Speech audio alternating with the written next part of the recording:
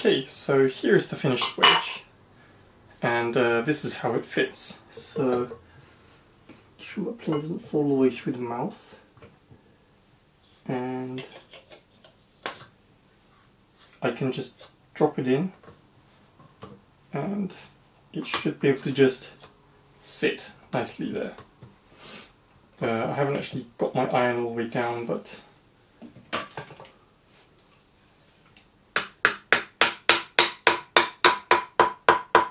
and you can hear it's already tight, just with those few light taps there with the hammer.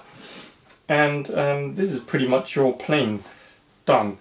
There's a few small things. One thing I've already done is you can see here I've sort of chamfered this mouth area here. This is just done by a file, half round file, just filing both ends.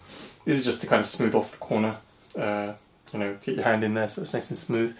And I've already put one coat of tung oil on the plain body.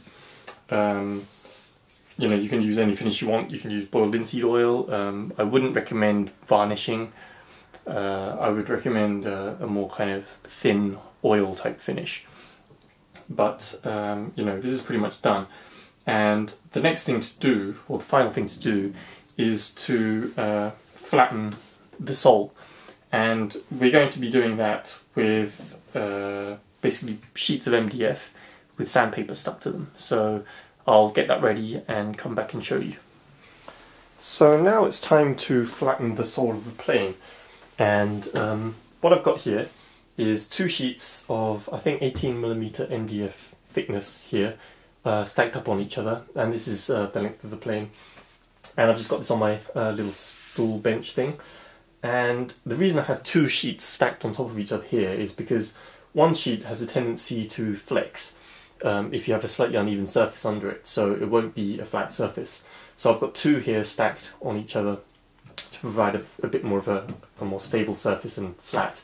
Joint a plane doesn't have to be like stupidly, like, you know, perfectly flat. As long as it's kind of flat enough to do the work, it's good. So MDF is probably way flat enough. You can use sheet glass or whatever, but you know, I think MDF or the melamine covered stuff will be fine.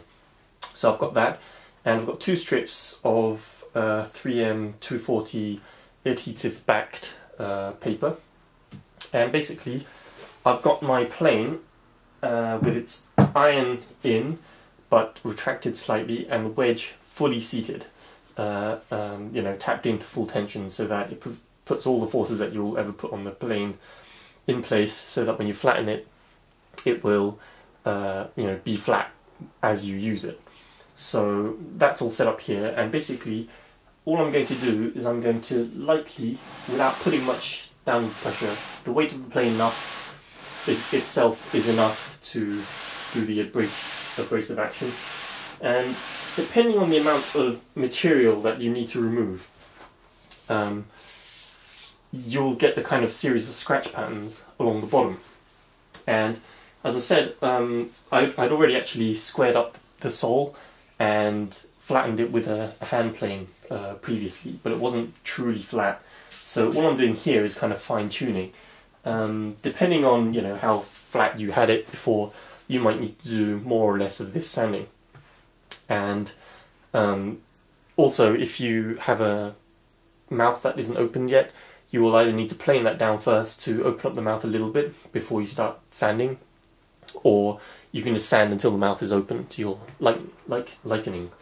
But you know, this is the kind of basic process. Keep going until you have a nice even scratch pattern all the way along the sole of the plane, and that will tell you that it will be as flat as your kind of reference surface, in my case MDF.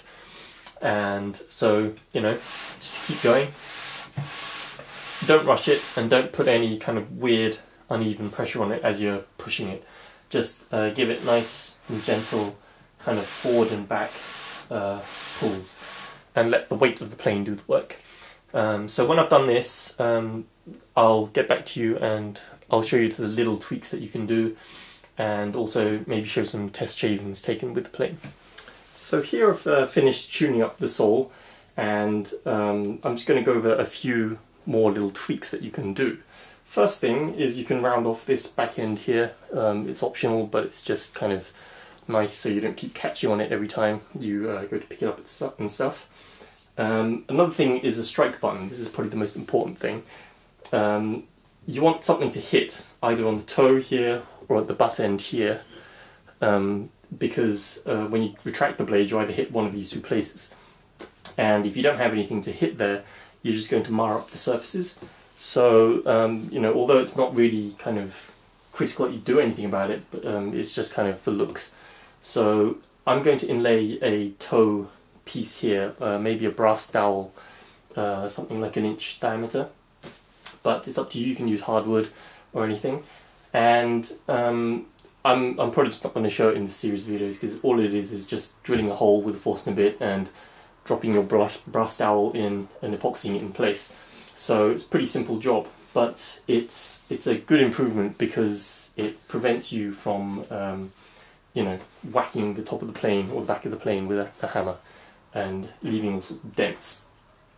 The final thing you want to do to the plane is to finish it, and I'm just going to rub a kind of a few thin coats of tung oil, the pure tung oil, not the kind of weird additive added stuff. You can use boiled linseed oil or, you know, Danish oil or whatever, but you don't want to use varnish because varnish is just tacky really. It's not very nice finish, especially for a plane on the sole. You want it to be smooth and slick, so an oil finish is ideal. But you know, you can do whatever you want basically. But so here I'm just going to show it quickly in action.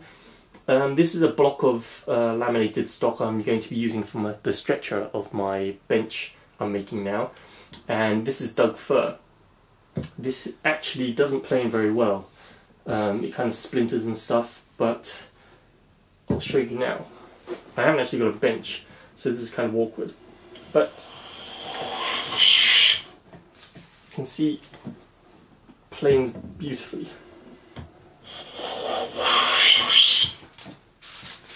And flows straight out of the mouth. It's good. So yes, it works beautifully. I hope you enjoy making yours, and more importantly I hope you enjoy using it. So here we go, the second lamination method for a wooden traditional styled jointed plane.